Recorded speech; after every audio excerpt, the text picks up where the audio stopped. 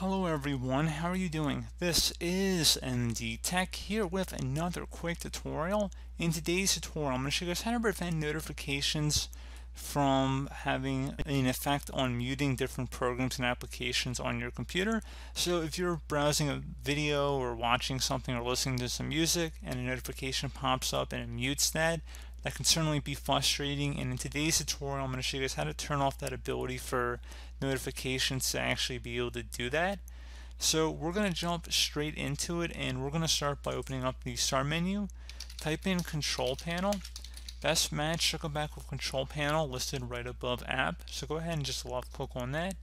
Select the view by and make sure it's set to category view, and then select hardware and sound.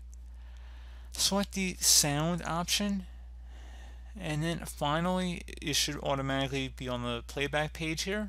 Select the speakers, so go ahead and just left click on whatever your speaker device is and select properties. Now go on the advanced tab in the speaker properties, or whatever it might be called. It might be called something else if there's a specific brand name perhaps, but it should look very familiar or similar to this.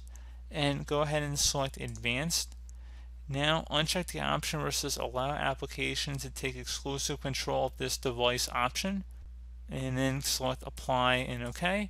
And there you go, guys, simple as that. So no more annoying notifications should be muting your videos, music, whatever you might be doing beforehand.